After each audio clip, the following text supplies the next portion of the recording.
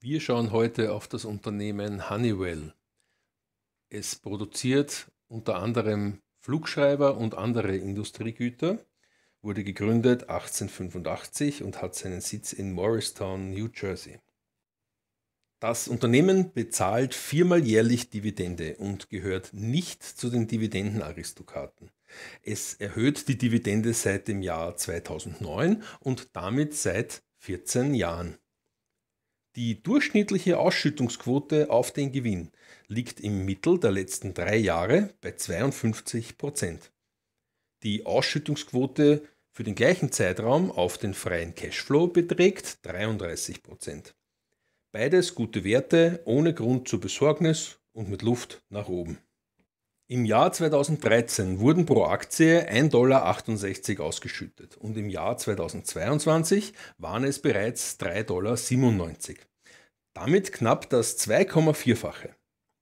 Diese Steigerung ist auch in der Grafik an den gelben Balken zu sehen, die ziemlich linear verlaufen. Die durchschnittliche Steigerung pro Jahr über die letzten 10 Jahre liegt bei 10%. Das ist ein wirklich sehr guter Wert. Insgesamt wurden 28,68 $ an Dividende ausbezahlt und wer die Aktie zum mittleren Jahreskurs 2013 von nur 74,12 $ gekauft hat, hat durch Dividenden mittlerweile 39% des Kaufpreises wieder zurückerhalten. Wer die Aktie darüber hinaus bis heute gehalten hat, sitzt auf einen ordentlichen Buchgewinn. Der Aktienkurs hat sich ver2,6-facht. Die Zukunft der Dividenden wird anhand der vergangenen Steigerungen berechnet und beträgt im ersten grünen Szenario 100% der Vergangenheit und damit 10% pro Jahr. Im zweiten orangenen Szenario beträgt die angenommene Steigerung 5% pro Jahr und damit die Hälfte der vergangenen Steigerung der letzten 10 Jahre.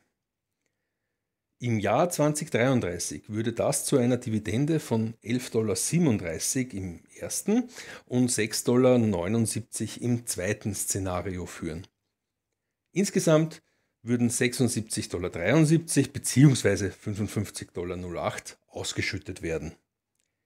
Zum aktuellen Kaufkurs von 196,72 $ bedeutet das, dass 39% im ersten und 28% im zweiten Szenario dadurch wieder in das Depot zurückgeflossen sein werden. Die Dividendenrendite liegt derzeit bei 2%. Durch das Wachstum im Ausmaß der Vergangenheit wird sie in 10 Jahren 5,8% betragen. Das wäre wirklich eine ordentliche Steigerung. Beim halben Wachstum wäre sie bei 3,5%. Der gelbe Balken markiert zum aktuellen Kurs die aktuelle Dividendenrendite. Sinkt der Kurs demnächst, steigt die Einstiegsrendite an. Steigt der Kurs, wird sie sinken. Durch die Kursschwankungen der letzten 12 Monate waren Einstiegsdividendenrenditen von 1,8 bis 2,38% möglich. Die Dividendenrendite lässt sich als im unteren mittleren Bereich der letzten 12 Monate und damit noch als in Ordnung bewerten. Klar gibt es Werte, die bessere Einstiegsrenditen bieten. Wie schaut es aber auch mit dem Aktienkurs aus? Das sehen wir uns gleich im nächsten Punkt an. In der Grafik ist der Aktienkurs der letzten 12 Monate zu sehen. Das Hoch lag bei 220,96 $ und wurde am 25. November 2022 erreicht.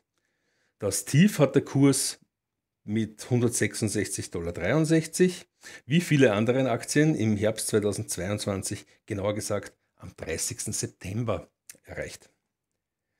Aktuell steht der Kurs bei 196,72 € und der faire Wert der Aktie beträgt laut Guru Focus 213,81 $.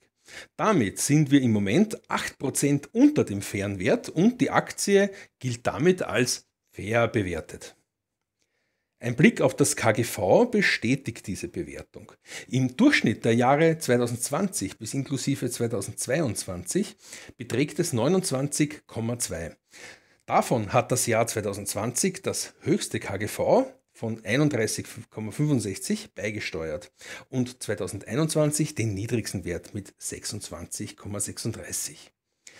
Das aktuelle KGV beträgt 27 und liegt im Vergleich zum 3-Jahres-Schnitt 8% unter diesem. Für meinen Geschmack könnte sich der Kurs noch ein wenig nach unten bewegen, um attraktiv zu werden. Augenblicklich würde ich im Bereich von um die 170 bis 175 Dollar zuschlagen.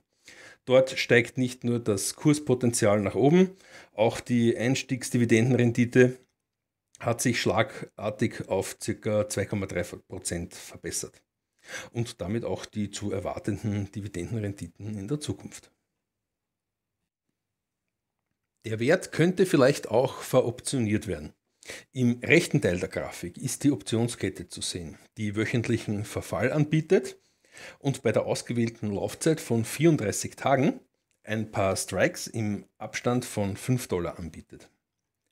Beim Spread fällt allerdings auf, dass er teilweise sehr hoch ausfällt, etwa beim Strike von 175 oder darunter. Links in der Grafik sind Strikes von 170 bis 195 Dollar visualisiert. So sieht der Strike von 195 auf den ersten Blick attraktiv aus, mit einer durchschnittlichen Prämie von 470 Dollar und einer hochgerechneten jährlichen Verzinsung von 83,8%. Berechnungsbasis dafür ist übrigens ein Margin-Konto, bei dem ein Drittel des Kaufpreises hinterlegt werden muss. Allerdings nur, da dieser Strike direkt an Geld liegt. Putverkäufer müssen daher von einem steigenden Kurs jedenfalls ausgehen, dass sie ansonsten den Wert zu 195 Dollar pro Aktie eingebucht bekommen und das bei der gewählten Laufzeit am Ende so aussehen könnte, dass der tatsächliche Preis deutlich darunter liegt. Also ist es wohl besser, davon die Finger zu lassen oder nur abgesichert zu verkaufen. Risikobehaftet bleibt das Geschäft auf jeden Fall dennoch. Etwas sicherheitsorientierter ist der Strike von 180. Er bringt auch noch durchschnittliche 112 Dollar an Optionsprämie, aber eben auch nur noch eine hochgerechnete Verzinsung von 20,6% und ist damit deutlich unattraktiver. Nicht vergessen, eine Option entspricht natürlich wie immer 100 Aktien. Das Konto muss bei diesem Wert also auch dementsprechend kapitalisiert sein, sollte es zu einer Optionsausübung durch den Käufer kommen. Ich sage danke fürs Zuschauen, das war's heute schon wieder und bis zum nächsten Mal.